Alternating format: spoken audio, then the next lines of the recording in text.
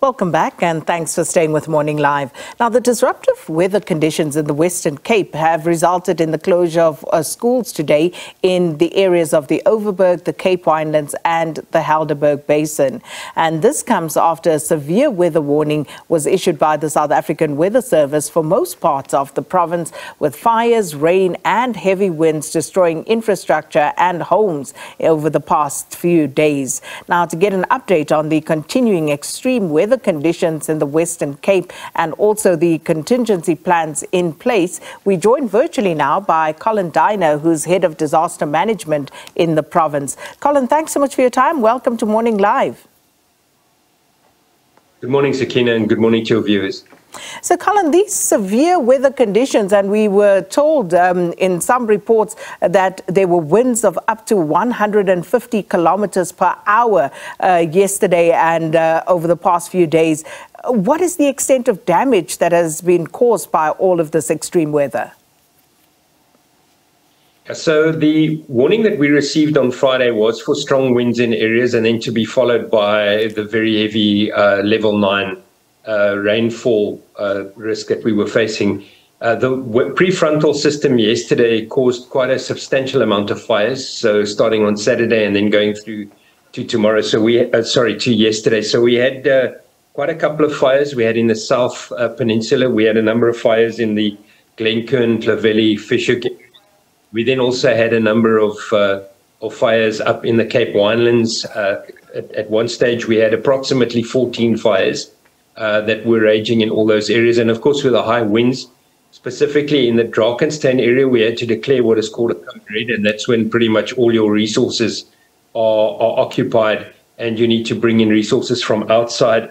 We had a number of hospitals damaged, some shopping malls had some roof damage. Quite a couple of houses were damaged. We unfortunately had a very large informal settlement fire in Kayamundi.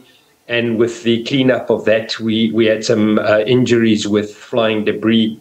So there's been quite a number of trees being uprooted, understanding our wildfire season was quite severe. So what happened there was we ended up with a lot of ground cover that had burnt away, and that caused quite a lot of movement in terms of landslides. So it's really been across the board, across the province. We have had incidents. It's now going to move into the Overberg area and into the southeastern parts of the province. Of course, that's the challenge we need to look at now. Colin, with regard to the fires, so we're talking about the winds, and one can obviously follow how that would exacerbate fire conditions, but there's also rain about. So what is the cause of these fires in the main?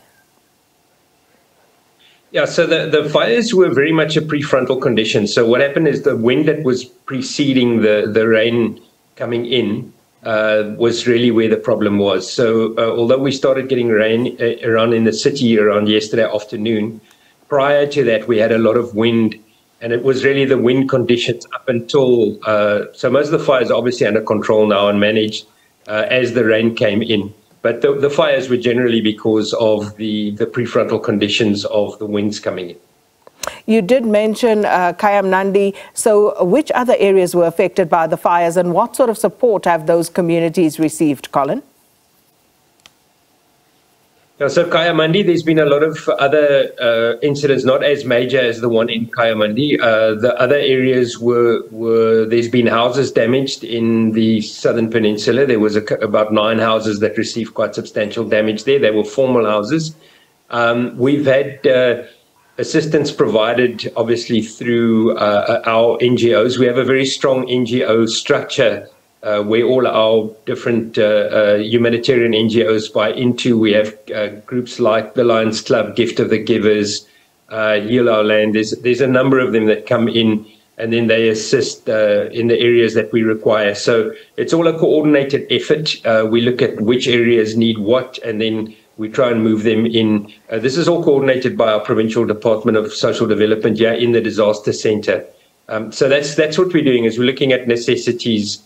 We're looking at providing just additional resources to shelter people against the rain that's coming in. And that's really what I suppose a lot of today's focus will also be.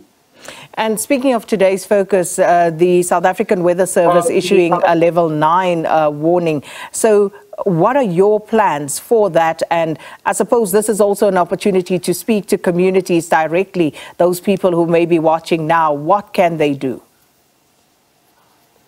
So our main objective, and that's also because of, one of the main reasons for closing the schools, is absolute awareness. If people don't have to travel, if people are here on holiday, unfortunately, I think today's a day that they should rather just stay at their accommodations, stay away from going out into the rural areas. The city is very wet. There's been a lot of rain this morning. So if people don't have to travel, it would be better not to travel. I think that would really be the best and most sensible option to take. We don't want people moving outside for as far as we possibly can. We know that the main issue is really just for the day. So really for today, we will continuously give updates. And then as far as our operations today is concerned, I think the most important thing is ensuring that we pick up immediate incidents, that we're able to respond. Our rescue services across the province are on high alert. They are working in various areas. We've pre-staged a lot of our resources in the high-risk areas. So our objectives today is largely going to be making sure that we evacuate people where there are problem areas, deploying rescue services if that's needed, making sure our traffic services are in place to close roads if that's required. So we really are in what we call the acute phase now. And obviously then the last point would be providing humanitarian assistance to the people that need it. We saw last week, Colin, around the Huguenot Tunnel, just some mind-blowing scenes of the havoc that the wind caused there. Is that situation still relevant, or has that subsided for the time being?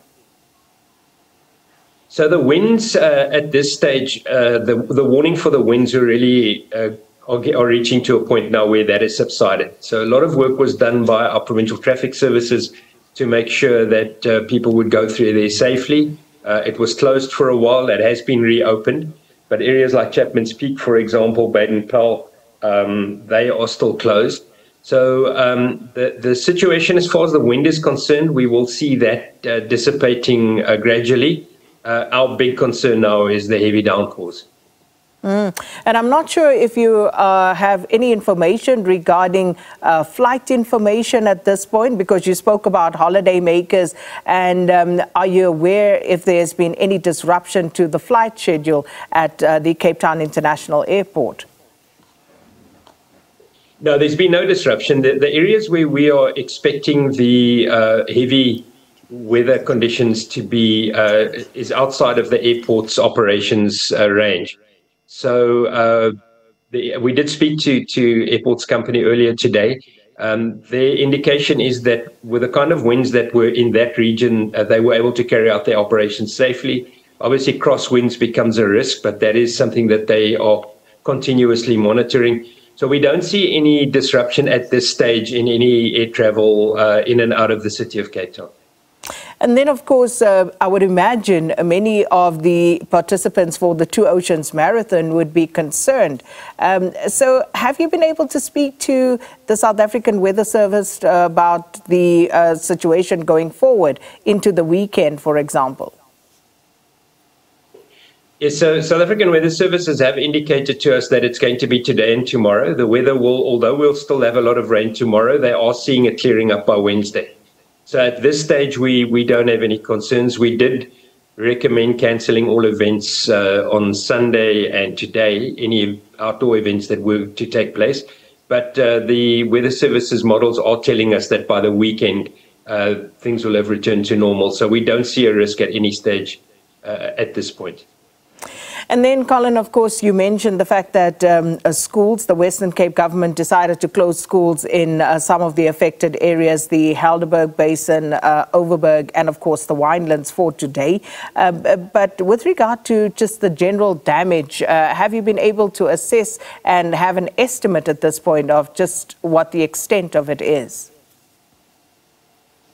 There have been contractors have gone out. It's a bit early now, still being very much in the acute phase. It's also really difficult moving around in those areas with the kind of damage to some of the houses, to some of the schools. So I think at this stage, because we are not in that phase yet, we have had crews go in and do some repair work, but I think it will be a day or two before we could get a clearer picture on the actual extent of the damage. And perhaps just a final warning in terms of where people should be concerned if they have to absolutely travel today? Yeah, so the biggest concerns that we have is in the Overberg region, the Cape Winelands region, and then in the Heidelberg region, the Strand, Gordons Bay area. If you have to travel, our traffic services are on the roads. Please just be aware of if they are providing any warnings, if they are closing off roads. It's very important to listen to them. We will periodically on local radio stations also be giving out advisories. So I think it's really important if you absolutely have to travel, is just to take note. And then also, traffic services can't be everywhere. So if there are low-level bridges, if there is water running over the road, rather do not cross. It sometimes could look like an easy option just to cross a low-level bridge or a river in a road that is flooded. But it takes very little water to lift a vehicle and move it, and then we end up with a tragedy. So I think it's just really important to take heed of those warnings. Well, Colin, thanks so much for updating us there. Colin Deiner is the head of disaster management in the Western Cape and giving us an update on the extreme weather conditions that have caused damage to some parts of the Western Cape. And as we're also telling us about this cut-off low system that caused extreme damage in KZN as well some time ago. So now we're seeing that again, and this time hitting the Western Cape in a severe way. But let us know your thoughts. If you have pictures, share those with us, videos as well, at Morning Live SABC on X.